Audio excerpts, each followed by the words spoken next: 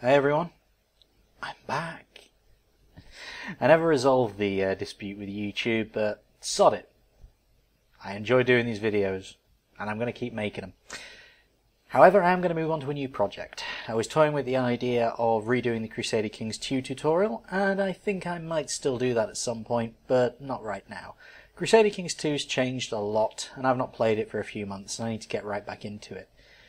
But what I have been playing is Europa Universalis 4, and that is what is going to be presented to you today. Europa Universalis 4 tutorial, part 1. This is going to be the longest video because, like with the Crusader Kings 2 tutorials, I want to start by just going over all of the UI and all of the basic concepts to just lay a foundation.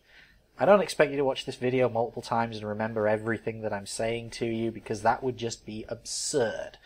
But connections are going to be starting to get made in the back of your brain. You're going to remember where certain screens are, what certain screens are for, what certain terms mean, and what sections of the game they relate to, and that's basically what this video is. It's the foundation. And from then on, we'll be building up to some of the more specific concepts, and then moving into Let's Play territory. So, sit back, enjoy the ride, and it's good to be back in the driver's seat. Okay, sports fans, let's get started. Okay, for this tutorial game, we're going to play as the Ottomans. It's recommended as a choice for new players, and not without good reason. The Ottomans have a few distinct advantages over other countries at this time. First off, you have bordering relations with the Muslim countries. They tend to have a lower tech level, and so are a lot easier to defeat. Also, you're kind of isolated in the same way that Ireland is in the Crusader Kings 2 games. However, with the Ottomans, your isolation is more to do with the fact that people generally won't bother you. You'll be involved in a few wars here, but if you're careful and keep these buffer countries happy, you won't ever need to worry too much about attacks from Europe, at least not in the early stages. If the Holy Roman Empire gets too strong, or if you piss off the papacy, then you're going to be worried. But you can play a political game in the west and a military game in the east. This also makes them a very good choice for the new player. Other nations are Castile. Castile has some very specific objectives which are fairly easy to achieve, but at the same time, with Castile you've got problems with other Catholic nations and also Muslim nations, and it's a lot harder to play the political game to keep them balanced. Still, it's a little bit more challenging, but very rewarding for a new player. France I've not really played that much as, but as you can see, you're pretty fragmented. You're going to be attacking and trying to consume a lot of smaller countries, and on the early days as well, you start out in the 100 Years' War with England. Speaking of which, England is also surprisingly good as an early game for new players. As the game advances, it gets a little bit more difficult to play as England. However, during the early stages, you can basically treat it like you would Ireland in Crusader Kings 2. You have some immediate neighbours that you can conquer with considerable ease, and you can conquer them in a variety of different ways. And thanks to the separation of the channel and the fact that France is generally at war with itself, and all these other small micronations are at war with each other, you don't really need to worry. You also don't have people of different religions nearby, and that makes relations politically that much easier. But we're going with the Ottomans for the reasons outlined. Start date will simply be Rise of the Ottomans. We're also not going to bother with Iron Man mode on this, or Random New World either. Okay, so here we are. First of all, let's do the usual spiel. We'll go through the user interface and all of the assorted goodies within it. First of all, up here is where you'll spend most of your game clicking around. This is the notification bar. The notification bar gives you, what else? Notifications. There are 3 levels of severity: green, yellow, and red. Red is, this is something that requires your immediate attention. If you do not respond to this, you will likely be in trouble. Yellow is stuff that you really need to be aware of, but you can potentially leave that hovering around. Green is low priority stuff. You don't really need to worry about the green items, but you'd be smart to look at them because they're usually quickly resolved. So let's have a quick look at what we've got here. Notification that our country is at war, fine. Revolts possible. This is showing that there are revolts possible in certain territories we own. You can convert provinces to your religion. This means that provinces over which I have power can be converted to my state religion. Free advisor slot, we'll cover advisor slots in a moment. Truces will expire. Truces are, much like in Crusader Kings 2, agreements not to attack another country for a certain amount of time. You can violate a truce, but it's generally a very bad idea. We'll see why as we go on. National decisions available, we'll go over again, we'll cover those in a moment. Disputed succession, we'll cover that one a couple of episodes into the line. And no mission selected. We'll cover that one probably in this episode. And finally, you can hire a free military leader. We'll cover military leaders probably in 2 or 3 episodes' time. So anything that's important will appear here, and if you hover over it, you'll get a far more detailed explanation of what it is that the game is actually trying to tell you. So, next up we have our resources. First off is gold, or ducats, or whatever the hell you want to call it. It's currency, it's moolah, it's simoleons. Money is needed for pretty much everything. When you buy units, when you buy buildings, you will be spending money. Ensuring that you have an adequate supply of it means that you will probably win the game, if you can balance it with other things. Without it, well, good luck. Manpower. Constructing new armies is a lot easier in Europa Universalis 4 than it is in Crusader Kings 2. At this point in history, a standing army and professional army was a lot more common, and so consequently equipping and raising troops is much easier. Unfortunately, there are only so many able-bodied men in your country. Manpower is a measure of that. You have a maximum manpower and you gain a certain amount of manpower each month. Whenever you need to replace casualties or construct new units, you lose a certain amount of manpower. If your manpower bottoms out, well, congratulations, you can construct no more units, nor can you reinforce units that exist. Your units will reinforce at the rate that manpower is growing, but if you have a pool that you can dip into, units will reinforce that much faster. Basically, don't go to war unless you've got plenty of warm bodies to throw at the enemy. Next up is stability. Stability ranges from -3, which the game manual describes as Somalia with muskets. My apologies to any Somali listeners currently, well, listening, or watching as the case may be. And +3, which is a utopia. The lower your lower stabilities, so negative stabilities, give you penalties. Increasing your stability gives you bonuses. High stability means better taxation, lower chances of revolts, more legitimacy, things like that. Low stability, the exact opposite, less tax, more chance of rebellion, and so on and so forth. Next up is prestige.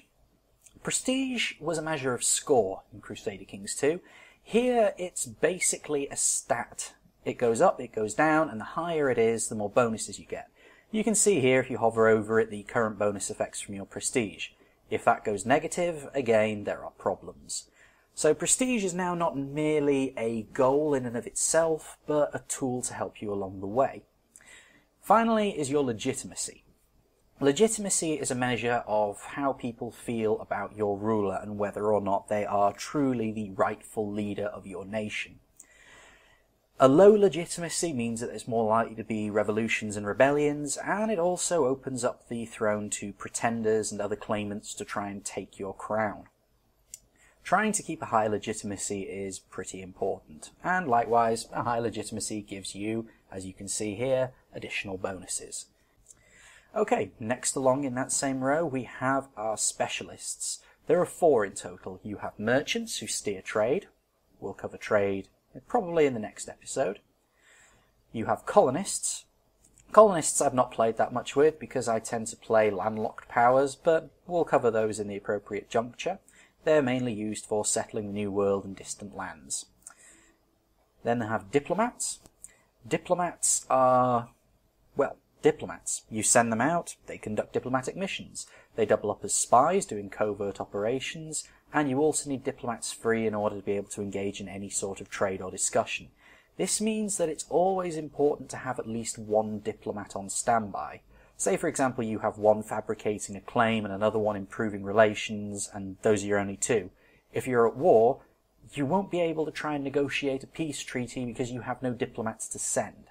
And finally, you have missionaries. Their position is to allow you to convert provinces of a different religion to your state religion, thus improving stability in that province, increasing taxation, reducing the risk of rebellion, and in general making it that much easier to manage. And again, we'll cover specifically how they're used a little bit further down the line. You have here your nation's title, and then here you have your monarch points. These are the core resource of the game. Understanding these monarch points, how they work, how they're generated, how they're spent is key. If you can get your head around that, you've got your head around most of the game. They're split into three types. Administrative power. Administrative power represents your country's ability to use its bureaucracy to fiddle the paperwork, to ensure that laws are correctly applied, that kind of thing. Administrative power is used to construct administrative buildings, to engage in certain administrative actions, and you'll see as time goes on more and more what it's used for.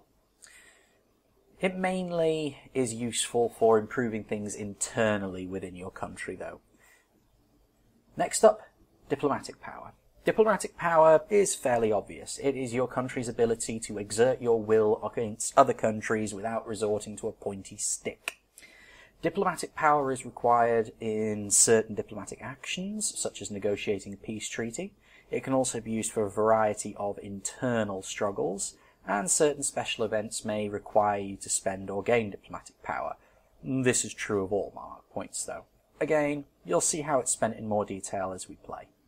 And finally, there is military. When you want to recruit military leaders, you spend military power. When you want to storm a stronghold, you use military power. When you want to construct military buildings, you use military power. Basically, if it involves said pointy sticks, it uses military power. You can only save up so much of these points, and your question might be, well, why would I want to save them? Why would I not want them out there doing something useful? Well, there's a variety of reasons. The first and foremost, though, is that these points, as well as giving you all these ancillary benefits, are used to increase your technology levels. So straight away you can see one of the key decisions in the game is, do I use these monarch points to gain an advantage now, or do I save them later to gain a tech level which will give me a more permanent advantage? And making those decisions is something that we will cover. But beyond that, there's also just an advantage of having a pool of them available. If you end up in a war that you didn't want to be in, well, a large pool of military points can really help turn the tide. Likewise, ensuring that you have diplomacy points available can help you to negotiate a peace treaty. Strangely enough, this means that when you go into war, you want to make sure that you've got plenty of diplomacy points banked up in order to negotiate the treaty, especially if you're trying to seize more with the war than you're really entitled to by your casus belli. So, we've covered the monarch points, we've covered the resources that are available, the specialists, and the notifications. Next up, click the shield. This shield is the symbol of your country, and when you click it, you will access your national menus. Once we've covered this little section, we've covered pretty much everything we need to look at. We'll go over the mini-map, and we'll go over the summary screens and a few other little bits, but pretty much all of the game is played in this quadrant of the screen.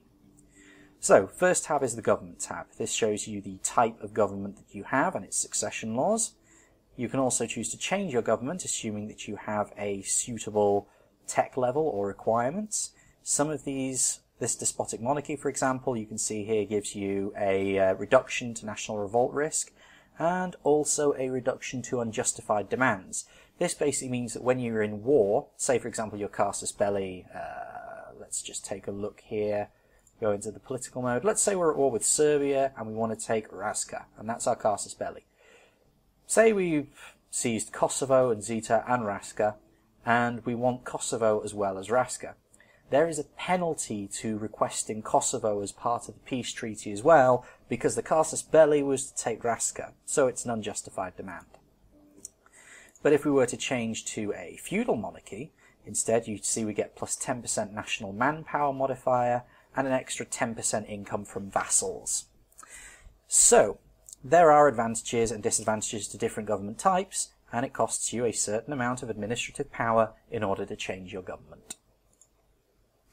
Next up is your current ruler. Unlike Crusader Kings 2, as I've said before, you're playing a nation, not an individual. This means that dynasties are something that just kind of happen in the background. However, your ruler is important. These stats tell you how many points they generate in each of the monarch point areas each month. So, we basically get 6 military skill out of this character each month, with an extra 5 diplomatic skill and 5 administrative skill. 556 is a pretty good ruler. Currently, he however has no legal heir. This basically means that there will be a succession crisis if he dies, and our throne could be up for grabs with anyone that we have a royal marriage with. Royal marriages we'll cover in an episode or two's time. You can see our culture here. Culture is divided into groups, and then there's like a specific group within it. So for example, primary culture is Turkish, and then we have the Turco-Semitic group. So you can see which cultures you're more accepting of, and which other cultures are in your primary group. Different cultures to those that appear on this list, you're going to have penalties dealing with. So just bear that one in mind, and be wary of who your neighbours are. Country modifiers. This is a variety of modifiers currently applied to your country, either through special events or through national decisions. In this case, we have Sheikh ul-Islam, which gives us plus 1% missionary strength. This means that our missionaries will convert the heathens that little bit faster. Here are our advisor slots. We can click on those to recruit advisors. We'll do that in the next video though.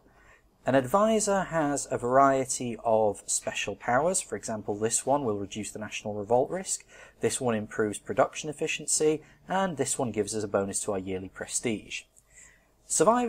These guys, advisors, not survivors, advisors don't last forever, so be careful if you're hiring an old one, because you're probably going to need to pay that buy price again much sooner than you'd like. However, the older they are, the more experienced they are, and the more useful they're going to be. You also need to pay them a monthly salary as well, so be careful. Finally, they can give you extra monarch points. So for example, this fellow gives an extra 2 monarch points per month, whereas these two only give an extra 1. And you have 1 for each of the main roles. And finally, this is a breakdown of how many monarch points we gain per month and from what. So you see we have the base value of 3 for our administrative power, plus an extra 5 from our ruler. So if we had, say, a administrative power advisor with plus 2, we'd end up with an extra 10 administrative power each month. And the bar here shows you how much you've got and how much you can keep. But of course you can also get that by hovering over here, so you'd never need to open this screen just to look at this, unless you were some sort of fool. You're not. I think you're a very intelligent and wise person. After all, you're watching this channel. Next up is the Diplomacy tab. The Diplomacy tab is, what else? Diplomacy. At first, this one looks like a bit of a kludge, especially compared to Crusader Kings 2, but it's actually pretty straightforward. Just click on the nation that you want to have relations with, and you'll see the diplomatic options which are available to you. I should point out here I'm currently installing a mod that makes this a little bit larger than usual. I would strongly recommend that mod. I will try and find it and give a link to it in the video description.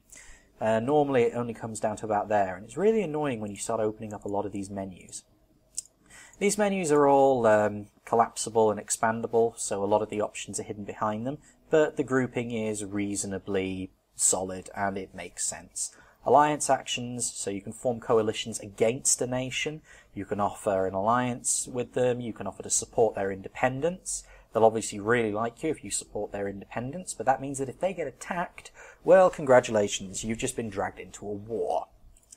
We'll go over all of these in a little bit more detail, but for now, all you need to know is where they are, and we'll cover exactly what they do a little bit further down the line.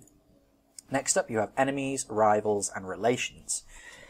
Enemies is basically a nation that they really don't like and are likely at war with. Rivals are nations of roughly equal power that they are currently competing with.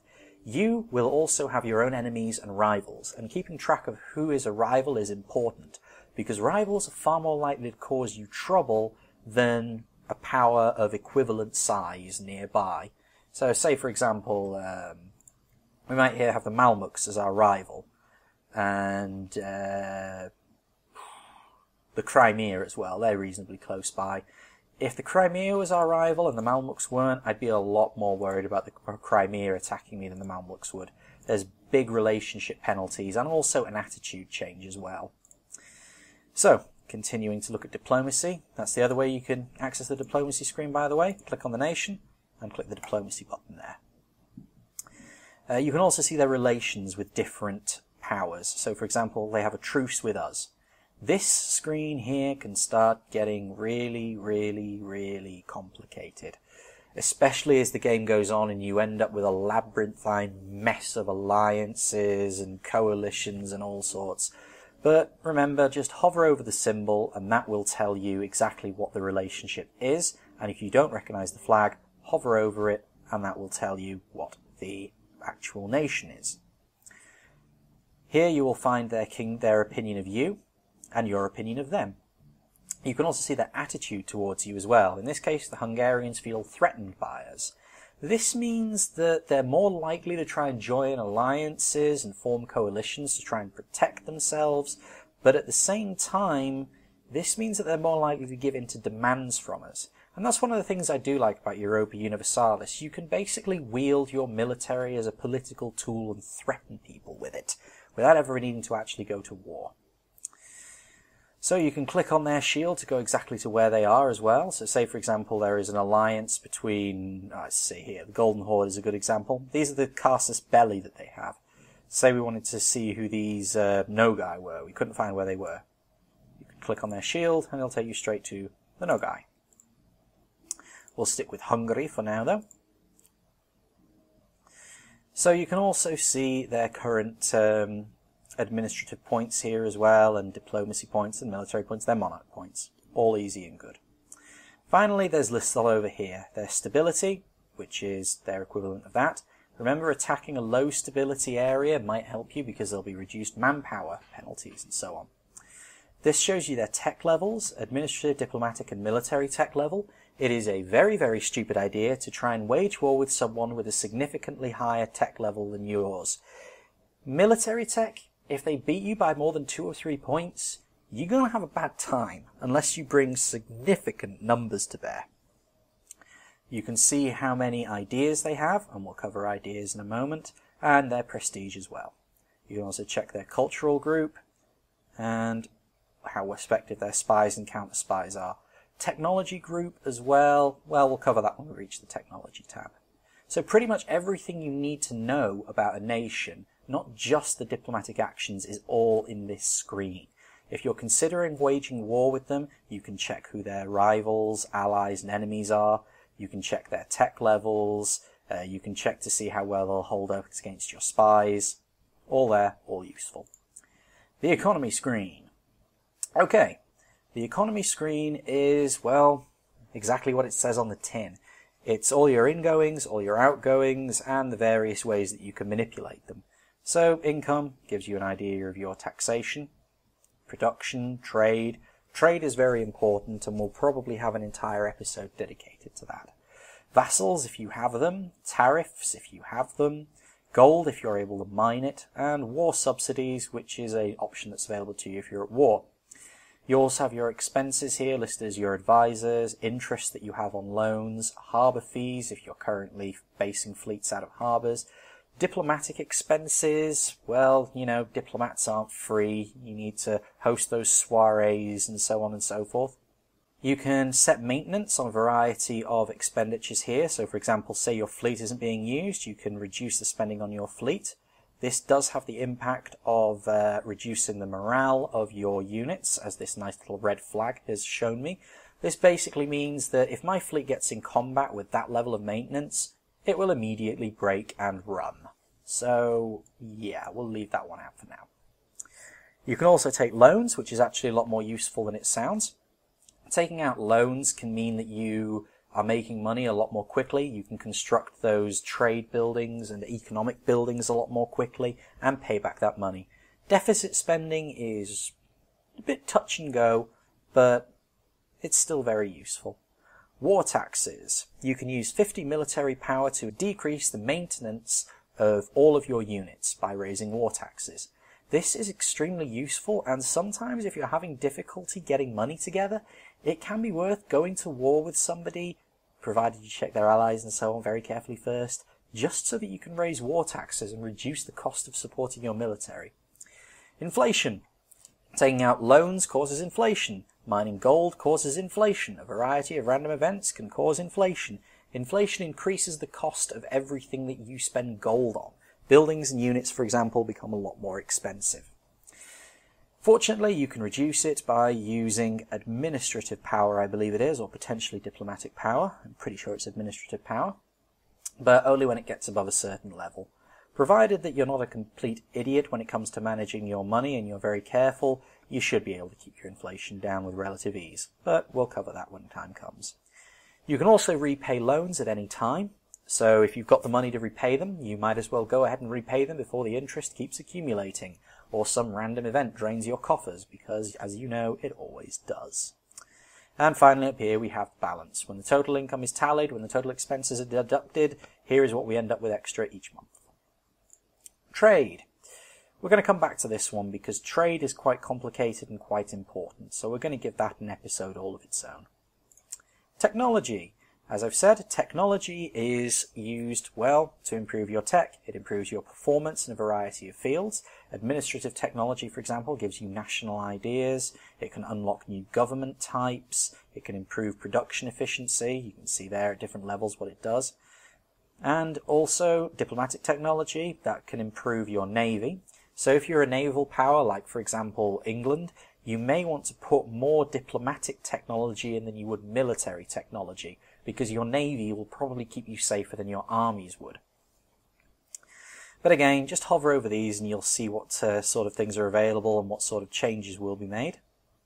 So for example, you can see the infantry here. They'll improve their stats at level 7, 8, 14. These cavalry will improve at level 11 and 12. And various things will unlock as well. So for example, at the next level we'll get an extra 0.5 to our morale for land units. Military tactics plus 0.25.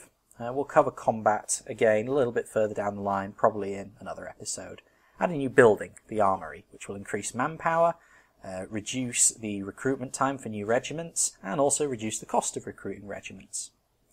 So, here we have the technology costs. If you hover over the blocks, it'll show you how much they cost. So, you have 748 administrative power required, but only 104 available. Bah! The base cost of researching this tech level is 600. There's an extra 25% penalty on top of that because I'm Ottoman. However, there is a 0.2% decrease in the cost because if you're ahead of time, well, it's going to cost you more to get that advantage. If you're behind time, the game will take pity on you and reduce the cost. So we need to save up 748 administrative power to unlock this. Now, because of the increase over time, if you're really running ahead of yourself, it might be worth just spending those monarch points on something else. You can see your technology group up here. Being Ottoman means that technology costs more. This is because the Ottomans were not quite as technologically advanced as the rest of Europe, and Europe provides the baseline for the tech level in the game. You can also, however, westernize. This is quite a simple process, but whether or not you do it is a huge decision, because doing this at the wrong time can pretty much cost you a game. So we'll cover that in more detail later. For now, all you need to know is that when you meet the certain criteria, you can westernize. If you westernize, you become part of the Western Technology Group. The Western Technology Group, if we go over here, is the baseline, which means we would lose that 25% increase to the cost of everything. Now, as tempting as losing that might be, well, there's a significant trade-off for it in the time it takes to westernize and the chaos that it causes whilst you are. So, next up, ideas. Ideas are a way that you shape your nation and gain bonuses in the areas relevant to how you want to play. There are a number of national ideas linked with each individual entity within the game. As you advance through the tech trees, you'll unlock these automatically. So for example, the first one that we will unlock is Ottoman tolerance, which makes it a lot easier to deal with heretics and heathens. This is very important because, as I said, the Ottomans can play a political game in the West, allowing them to keep everyone happy and expand through the East into the other Muslim countries. Next up, we would get Ghazi. That would triple our manpower in religious wars, meaning that, for example, if we had the casus belli for a jihad, we would be quids in. Timuriot system, so they go on and they give you various bonuses. Finally, you have national ideas. When you click on these, you get a huge selection of areas to choose from, but they're broken down into 3 main types: military, diplomatic, and administrative. You can hover over these to see what you would get for them.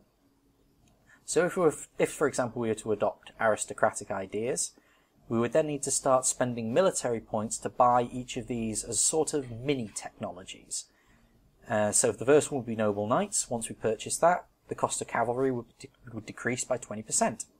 Local nobility, that would make the cost of creating cores in our territory a lot more expensive for our enemies. We'll cover cores further down the line, but the core system is similar to the de jure system of Crusader Kings 2.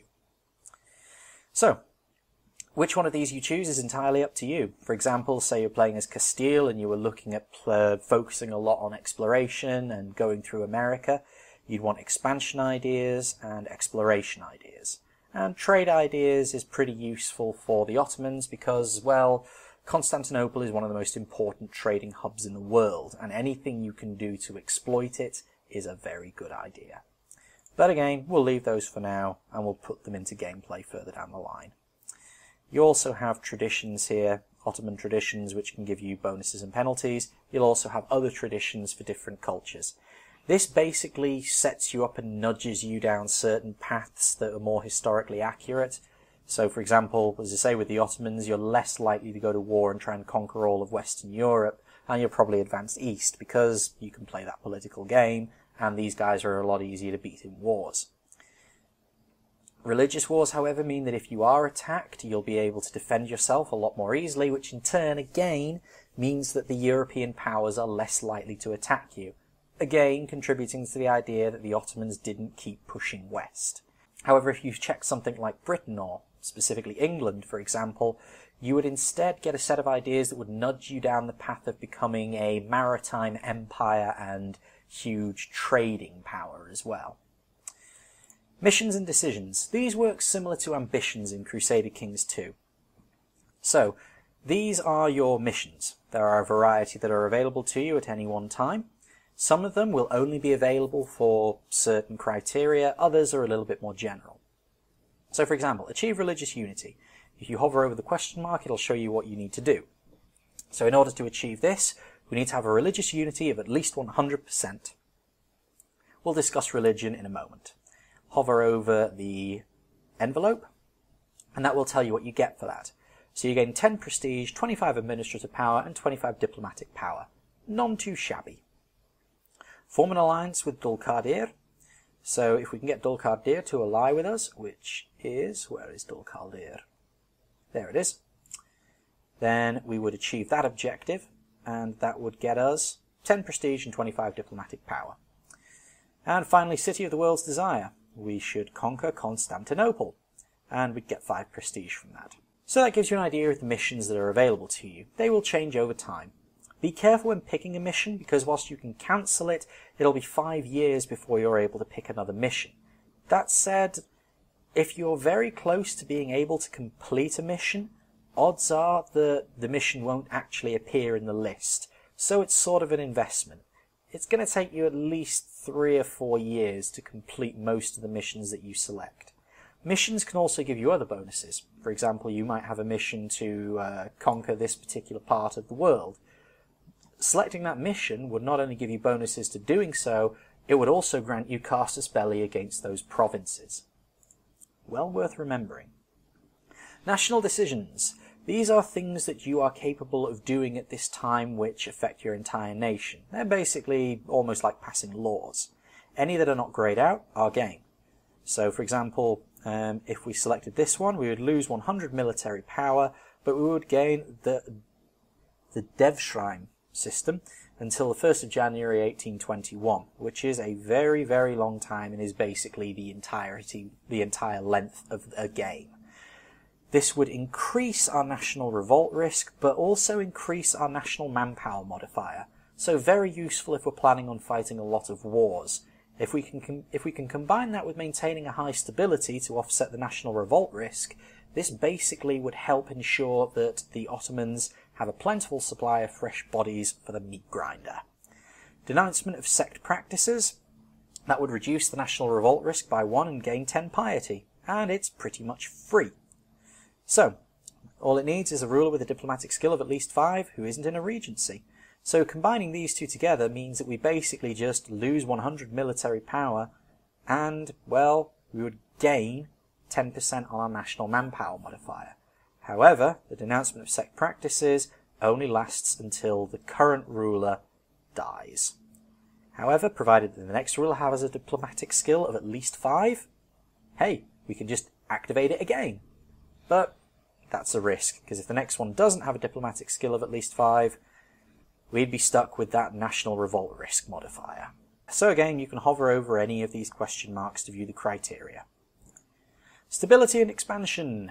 This is the good stuff. Well, it's where I like anyway. Stability and expansion allows you to deal with rebels and also help ensure that your country stays cohesive and together. War exhaustion. War exhaustion is basically a measure of how pissed off people are about the fact there's so many more widows around than there used to be. As war exhaustion goes up, you can see there are a variety of effects. You start to lose your manpower, you start to lose morale, it starts to become a lot harder to produce new cores, it becomes a lot harder to defend your fortresses, and basically it just gets worse and worse and worse. So you've got to try and keep your war exhaustion down. The best way to do that is to make sure that you're not constantly fighting wars. You can also reduce it down if it's more than 2 by spending some military power. Actually, no, it's not military power, I think it's diplomatic power you spend. Stability. You can use administrative power to boost your stability. So you can see how your stability effects will change as well.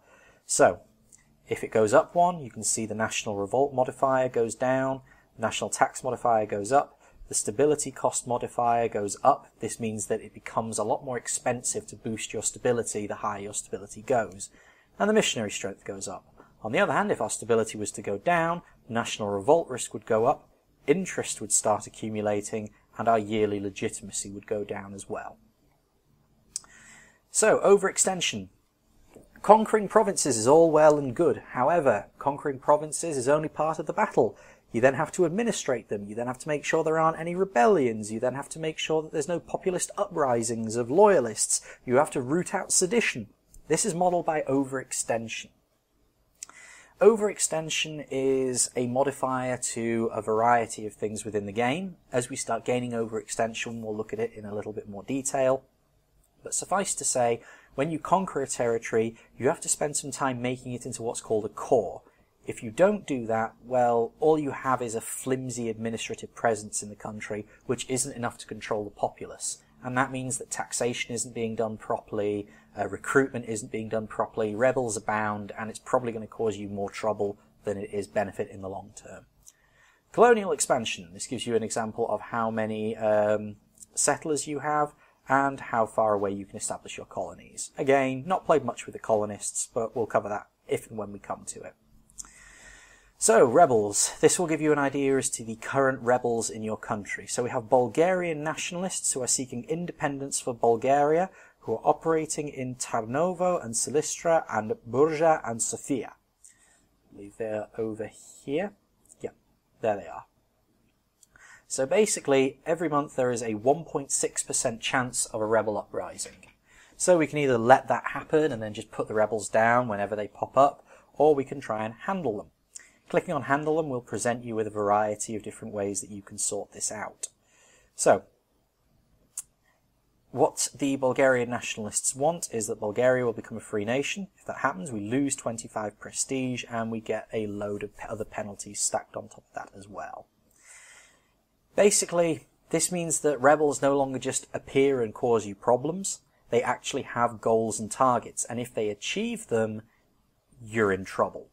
In short, if they're able to occupy all those territories, they may very well be able to turn around and say, Bulgaria's back. So, we can either create cores in these areas. Again, I know I keep using that term, but it's just to put it in context. We'll go over what it actually is a bit further down the line. We can also use harsh treatment. We can spend military power to basically put the boot in and that should suppress the rebellions for a while. Greek patriots defect to Byzantium, so they want to take these areas and defect to the Byzantine Empire.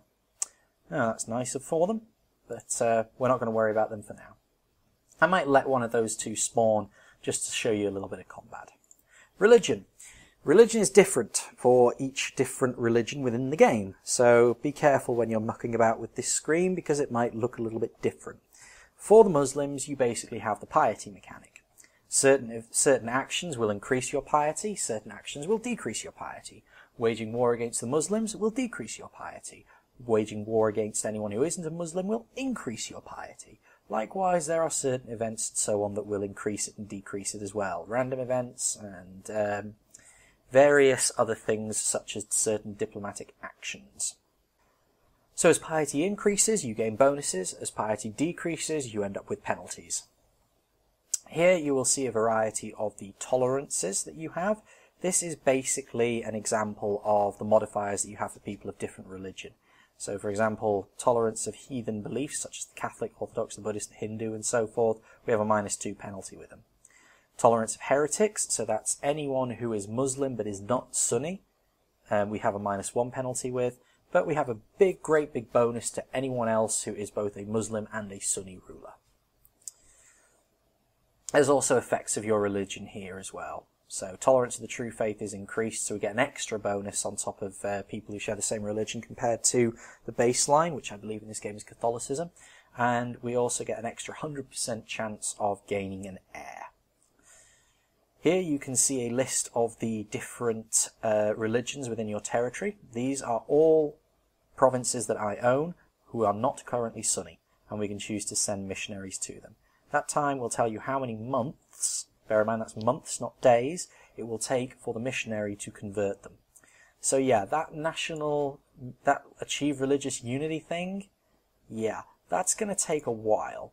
This place alone is going to take 256 months to complete a conversion.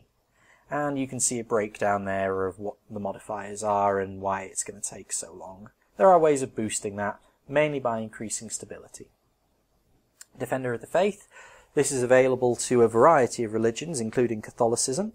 If you have 500 gold, you can purchase Defender of the Faith, which gives you all of the bonuses that you see there. An extra missionary, extra morale of armies, extra morale of navies, a decrease to monthly war exhaustion, an increase to yearly prestige, but also it costs you a little bit more to purchase technology. That said, if you're planning on waging a lot of war, that is a really, really useful thing to have. Unfortunately, when your ruler dies, the Defender of the Faith title is lost as well, meaning you have to purchase it again. So don't buy it if your ruler is age 60 and probably about to croak. Next up, military. Military, you can click on a unit to select different types of units as you unlock them at a variety of tech levels. Always make sure you're using the most up-to-date units possible. You can see their stats here. We'll go over those stats in detail when we talk about warfare. You can see any military leaders that you have here, and you can recruit them here. So, for example, a general will lead your ground armies, an admiral will lead your navies. You can make a general out of your ruler. You can also make a general out of your heir. These have the advantages of being free, but have the problem that you are essentially putting the ruler of your country in harm's way. And when a ruler dies, problems abound. Not huge problems. It's nowhere near as bad as Crusader Kings 2 can get, but it can get pretty gnarly if you're not careful. Oh, and finally there is the Conquistador. You need the quest for the New World National Idea, which you'll remember you can pick up from here, in order to build those. But if you construct one, they basically allow you to start heading out and trying to find the new world. Finally, over here you can see your force limits and current modifiers affecting your army. Army tradition is a measure of, well, how much your country respects and admires your military. As army tradition goes up, people are a lot more proud to serve in the military. They want to serve in the military. Manpower increases, the morale of the army goes up. Army tradition can be gained by winning battles. It can be gained through a variety of random events, and likewise it can be lost through random events and losing battles. Land morale is basically the current morale level of your armed forces. Force limit is how many units you can sustain before you start having to pay through the nose for them. We are currently right at our force limit, meaning we can support 27 regiments, and we currently have 27 regiments. Naval tradition and naval morale, exactly the same. Naval tradition gained and lost through research and technology, random events, winning naval battles, and gives you various bonuses to the power of your navy. The force limit, again, exactly the same. Here we could construct 2 more ships before we would be at the force limit. Military tactics, as you can see here, military tactics reduces the damage that the units take in combat. The higher it is, the better. Discipline is a measure of exactly how long it's going to take before their troops break. So it's tied in primarily to morale, but it's kind of how much morale damage your units take when they're attacked, rather than a modifier to morale itself. And finally there is the defensiveness, which is primarily a political thing more than anything else. High defensiveness basically just means it's pretty difficult for people to start seizing your territory, and it also means that your country is far less likely to succumb to war exhaustion. And that's basically your military screen. You also have, again, obviously, naval units here as well. Finally, subjects, that's grayed out because we have no subjects. Vassals and protectorates are subjects, and you can keep track of them there. And basically that's everything that you need to play the game. So we're just going to finish up by having a quick look at a few of the other bits of the user interface that the tutorials always do first, but you already know how to do. So if you don't need to be shown how to work the clock and the mini-map, you can turn off now, and may God have mercy on your soul. Okay, clock in the corner. Click it to pause and unpause the game. Click the plus and minus button to set the speed. If you're setting the speed higher than 3, you'd better have a bloody good reason for it. Here is the score. You probably don't want to bother keeping track of the score until you've sunk about 20-30 hours into the game and you know exactly what you're doing. Because if you try to chase the score, you're probably just going to overextend yourself and end up falling down flat on your face. This is your current rank in the world. Again, like score, don't worry too much about it. This is your summary screen. You can click this plus button here to set what it is you want to see and what you don't want to see. For example, the default setting shows pretty much everything. You can see your diplomats, so you can click to see where they're currently assigned. Both of them are currently in the capital. Merchants, you can click to see where they are assigned. We have one assigned in Alexandria and the other one assigned in Constantinople. Armies, you can click there to see where your armies are and shuffle around between them, and same with the navies. You can also name these groups, so we name this one Stubby because it's only 1 regiment. This means it's a lot easier to keep track of things. I tend to name my armies things like the Western Watch, the Eastern Watch.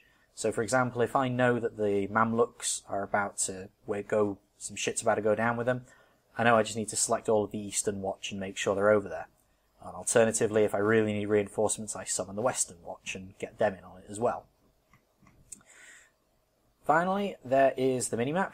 You have the terrain map mode. When you hover over an area, it will give you information about the terrain. This is the percentage chance of a battle being fought in that terrain type. So here in somewhere a lot easier to pronounce, Constantinople, there is a 37% chance a battle will take place on grasslands, a 35% chance it'll take place on plains, and a 16% chance it'll take place on a coastline. Political map mode. This is the one you'll spend most of your time in. This shows you the basic powers of Europe, and if you end up so, further afield. Trade map mode. This shows you the main trade areas, so for example the Crimea here, Kiev here, Constantinople here. You'll spend a fair bit of time in this mode, especially if you're playing as a nation with access to one of the more useful trade nodes. Constantinople is a useful trade node. A really useful trade node. Probably the best in the game. Imperial map mode. This shows you the Holy Roman Empire, its electors, and its various subjects and nations. You don't need to worry too much about this one early in the game. If you're playing somewhere in Western Europe, you've got to worry a lot more about the HRE, but generally speaking, they don't bother the Ottomans that much. Generally speaking. Religious map mode. You can see where everyone is on that wonderful, wonderful belief system. We have Confucians over there that we have yet to meet. We have Buddhists over here that we know only a little about.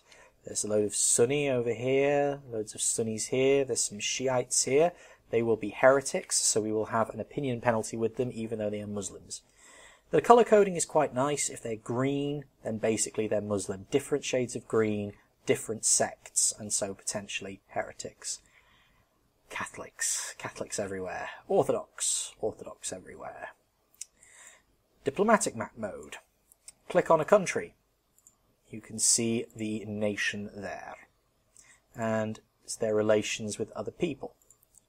And finally, under this little button, More Map Modes, you will find a whole host of various other maps that you will barely ever use. And yet, astonishingly, there'll be that one situation where you absolutely need one of these and you will completely forget that it's in there. So it's worth having a quick look and familiarising yourself with them. I'm not going to go through them. The menu. It's the main menu. You can get it by hitting ESC. Why would you click the button? The ledger. The ledger is, if you can't find it anywhere else, it is in the ledger. I'm not going to go through the whole thing, but have a bit of a mess around with it. You'll quickly get the hang of it. History. This is the history of your empire. Any notable wars, any notable successions, anything big will basically be written in there. It's essentially a record of your game to date. Triggered modifiers. This is a list of all of the modifiers in the game that you can trigger and the events that you need to trigger them and the results that you will get for triggering it. So for example, Conquest of Rome. Basically, all I need to do is, well, conquer Rome. Hover over that, see, thing is, owns Rome. I get an extra missionary, and I also get yearly prestige.